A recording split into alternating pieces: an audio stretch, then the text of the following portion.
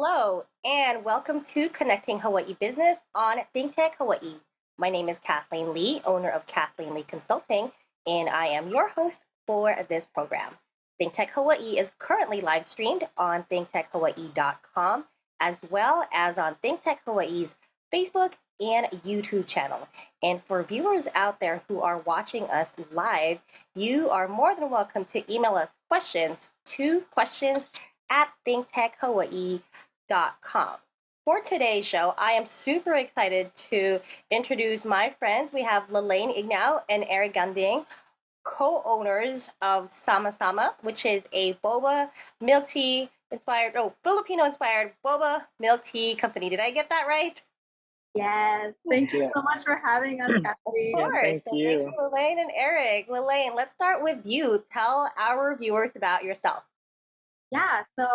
I am the one half of Sama Sama, and outside of that, I'm also a reporter for the Filipino channel, also known as TFC and ABS-CBN International, and I'm also the founder of Pusong Filipinex, which is a Filipino market here in Hawaii that supports Filipino small businesses, creatives, and organizations. What about you, Eric? Yeah, so I'm the other half of Sama Sama. I do own two clothing businesses. One is called Breakthrough, which is more geared towards mental health awareness. The second clothing brand is Familiar Wear, which is a Filipino-based clothing brand that the whole entire family can wear. I also do videography and photography on the side as well. Awesome. So before you two started Sama Sama, you both already mentioned that you had entrepreneurial endeavors running separately. Eric, let's start with you. Could you go more into what the businesses that you started, and then Lalaine will go over to you as well. Yeah, so I think I don't know, me coming out of college, I had an idea of what I wanted to do, but at the same time, it's like seeing my parents and like most especially seeing my mom doing her side businesses, thing that inspired me to take that leap into like doing my own side hustles and whatnot. Especially starting with the clothing brand at first. I think that's where my inspiration came from.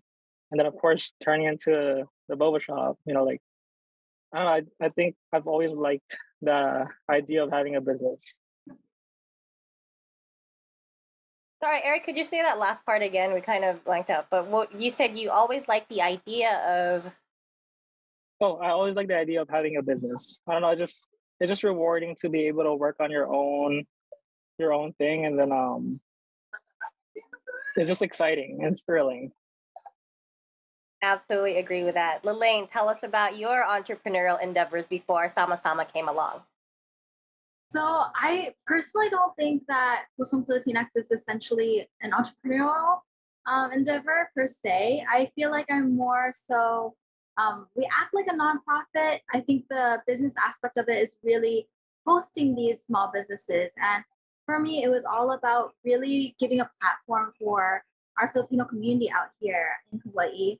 I know that there's other events, there's other organizations and whatnot, but I feel like there's nothing really geared towards millennials and the next generation, and also have that platform, a safe space for people to really showcase their talent as business owners, as creatives, their community work. And so that's really where Pusong Filipinex came to life.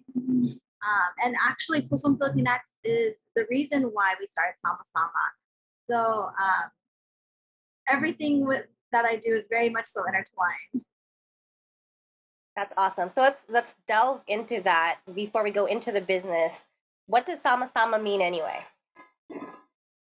Yeah, so it means together, like let's join together. And I really wanted it to be a community-based Filipino-inspired boba business. With Pusong Filipinex, it really is about building community. And when I saw that we didn't have any drink vendors, we had one at our very first market, but they kept on running out. And I told Eric, I was like, you know what? We should start thinking about doing a boba business, especially because I want to start one and have my own when I was in middle school. And I thought, you know what? Why not? All these Filipinos are doing amazing things with their businesses. They're thriving, they're successful and happy. What's stopping us from starting our own? And so we started planning in 2019.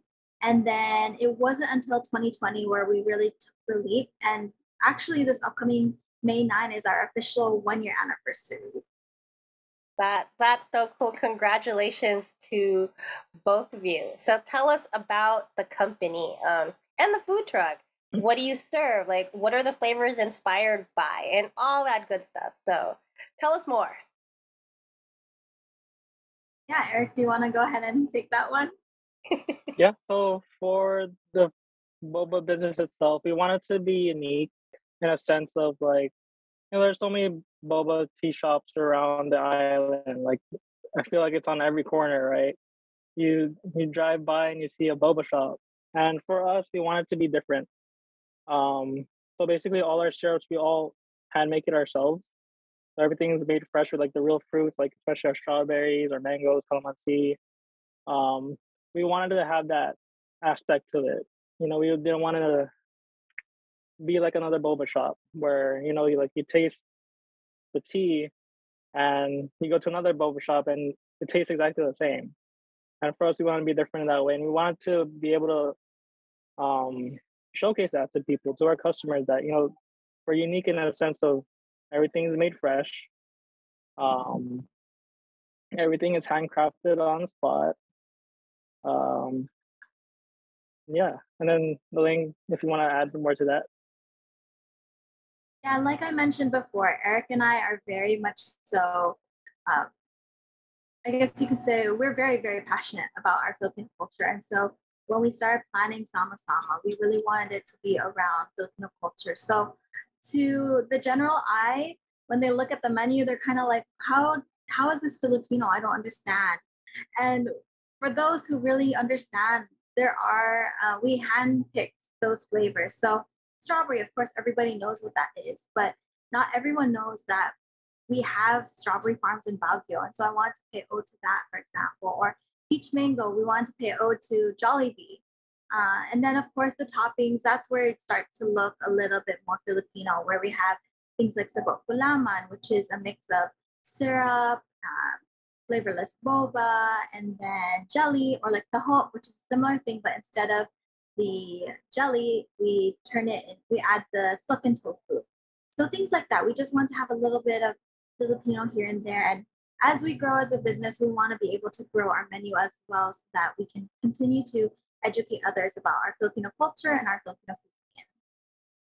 And do you folks collaborate with other vendors as well? I know you mentioned the teas, but Lalaine, I think you've collaborated with other like food vendors before. Is that right?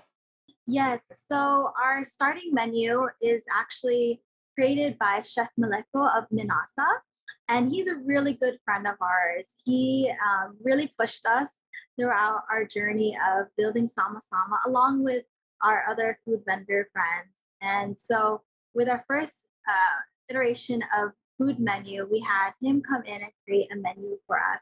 And we're hoping for the future to continue the theme of Sama Sama, bringing people together. We want to be able to collaborate with other businesses as well. Let's go over the aesthetic of your truck, which I absolutely love and saw for the first time at Aloha Tower this past weekend. So you have your Lalaine, you're in the truck right now. Yes. And if and when people get to see you folks, there's also a rattan chair outside of the truck. So tell us more about your inspiration for that. Yeah, I really wanted us to just go all out with showcasing that we're Filipino. And I wanted a modern twist to it. So, of course, everybody knows about the rattan. It's very popular right now, but not a lot of people know that it actually originates from different countries in Asia, and including the Philippines. And then, of course, if you can see the big spoon and the big fork, that's very common in a lot of Filipino households. We just wanted to tie in our Filipino culture and add a little bit of modern twist to it as well. Eric, did you have anything to add to that? And again, I commend both of you for having like great tasting offerings as well as, beautiful aesthetic for the truck. But anything you wanted to add to what Lalaine had mentioned? Yeah, so for the truck itself, like you see a lot of food trucks on this island, And from the get go, we're like, if we're putting in money for this food truck, we want it to look like the best. Like we want to make sure we present ourselves to the best of our abilities, and we wanted to showcase it as like a mobile cafe to people. We didn't want it to be like another food truck that you see rolling around. We wanted to take care of every aspect from like what you see on the outside, especially with the neon lights or the our copy shell lights, the red time share. That's something you don't really see with other food trucks. We wanted to be interactive with people. When you come to our food truck, we wanted to create an experience for you. Like we want to allow you to take pictures with your food or drink. We want you to be able to sit down, under the neon sign. And we've seen that through the events that we've been doing. And like especially when you look inside, like we want to give off that cafe vibe. Like you don't really see it with other food trucks. You just see, like normally you just see, like a silver wall with a lot of equipment and whatnot. And like, that's not something that we wanted to do. We wanted to stand out and be different and like basically change the game on this island with food trucks. And you guys have done, if that is your goal, you have accomplished it through and through. So we are going to go on break, but when we return, I'd love to ask you two more about the business, certain challenges, clientele and demographic, and all that. So we will be right back.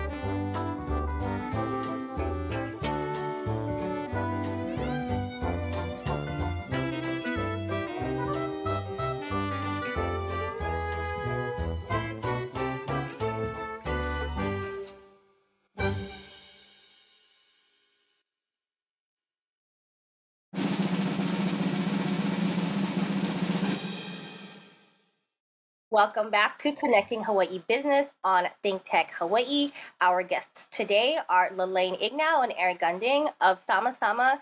And when we last left off, we were talking about how their food truck stood out. So, Lalaine, let's start with you. Well, not start, obviously. Let's continue with you. Walk us through the process of starting up a food truck business.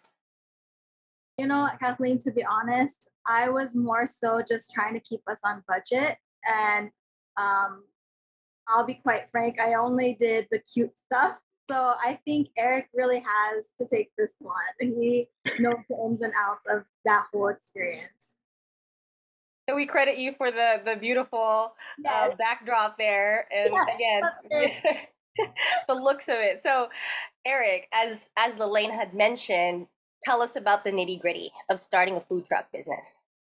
It's honestly hard. It's not really that easy. If you talk to anyone who has a food truck, like it costs a lot of money.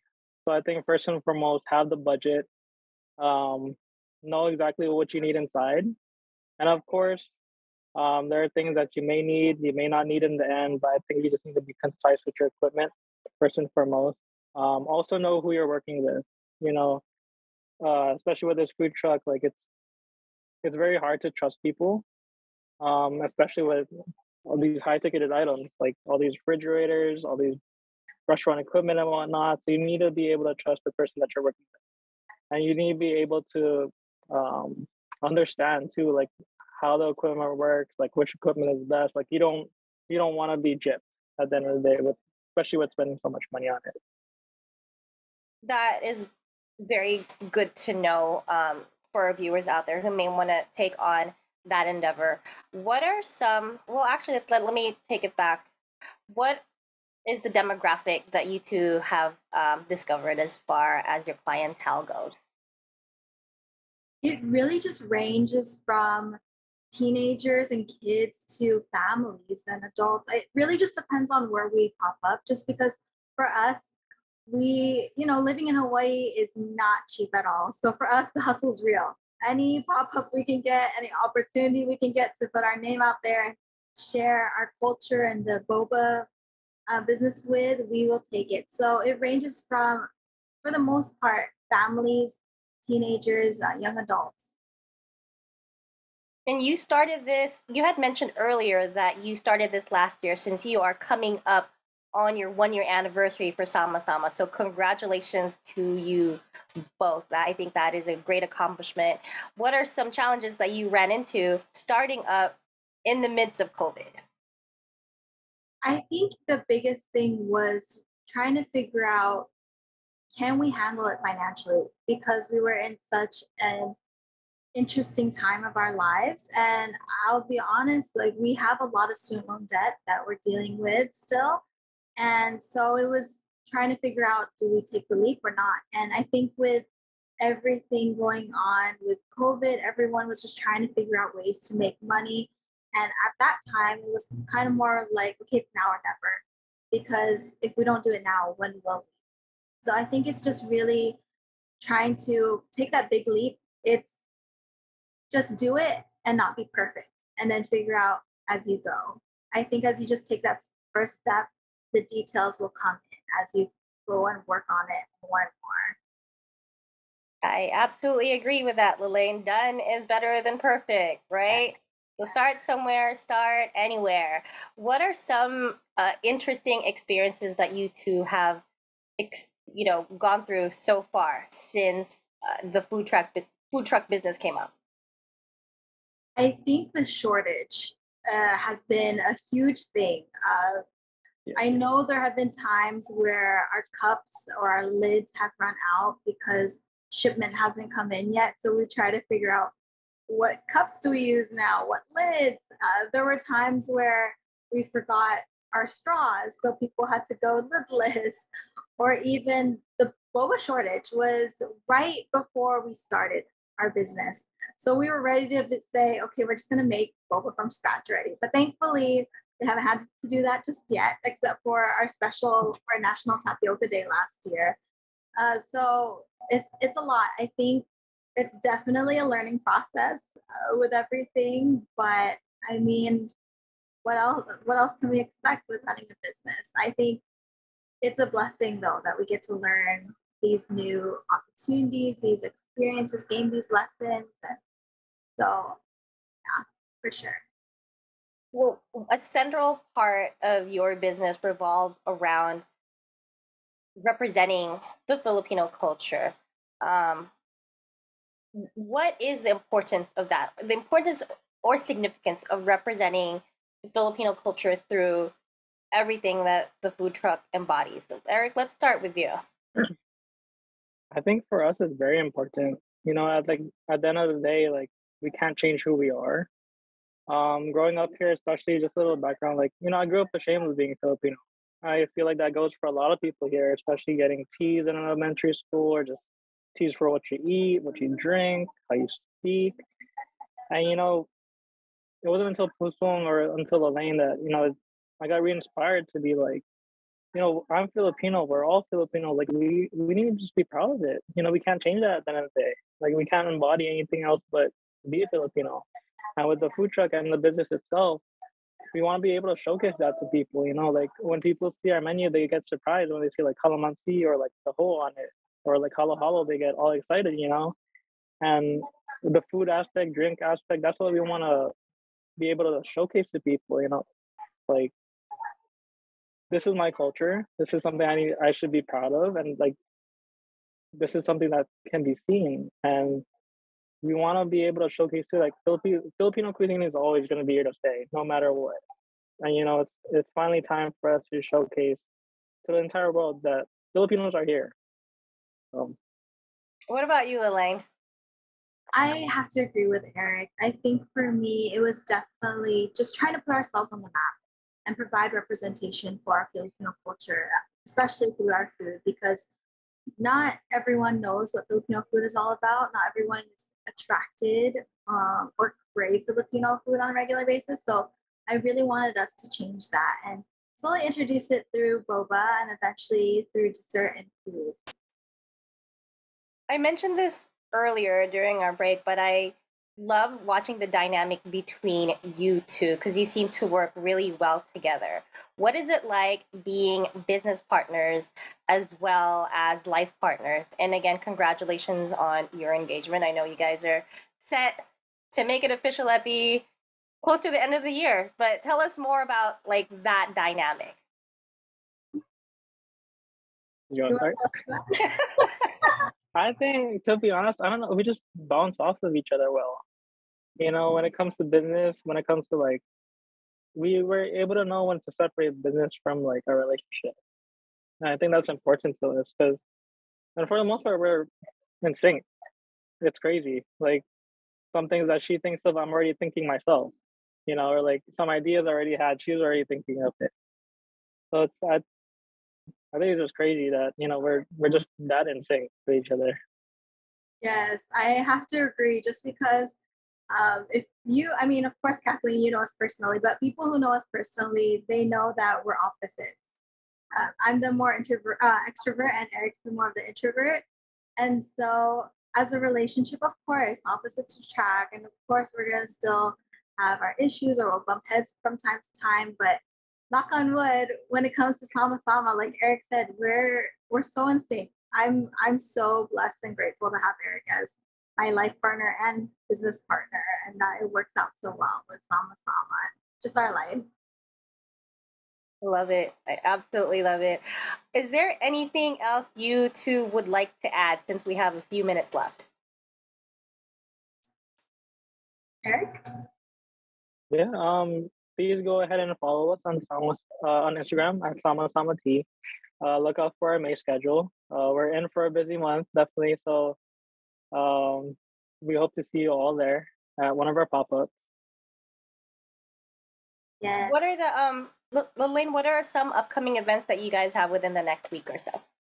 Yes, so it is Teacher Appreciation Week this week. So we have been collaborating with some schools, providing boba to the teachers as a little thank you for them.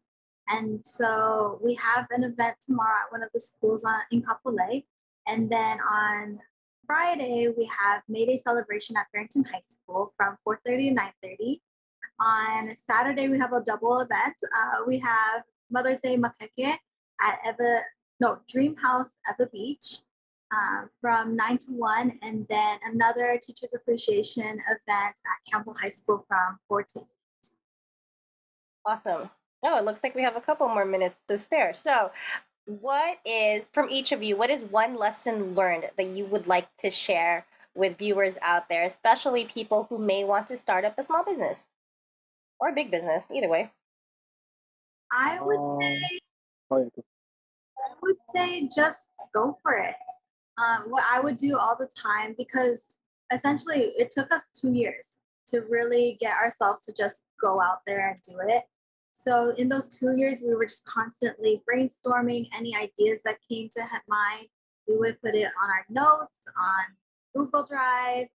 And then it wasn't until the last 6 months that we really went in and figured out, okay, where do we get our supplies from? What are the recipes for our syrups? What is the recipe for the drinks? How do we go about this? And so I think we're super grateful that we were able to have Pusong Filipinx, and then of course Eric's two clothing brands and his media program, his media business, that it helped us also learn some business lessons along the way, and that we could put it into Sama Sama. But I say just really plan out, but don't over plan it because you might psych yourself out. I think when you know that it's becoming too much, just go for it and go from there. I like that. What about you, Eric? Yeah, pretty much just echoing Lalaine. To be honest, life is just short, Could be here today, gone tomorrow. Basically, my rule of thumb is if you have it already in your head, it's already in someone else's head too. So you might as well jump on it while you still can and make the most out of it. Definitely. Wonderful. Let's pull up your Instagram, and how can people find you folks? Your what is your handle? So Sama Sama Tea for Instagram and Facebook. I believe TikTok as well. Yes. Awesome. Well, thank you, Eric and Lalaine, for joining us today and for talking about your company. And thank you to the entire staff at ThinkTech Hawaii as well, to Jay Fidel and the folks who make this happen. We had Michael and Haley who helped us out today. Until next time, aloha.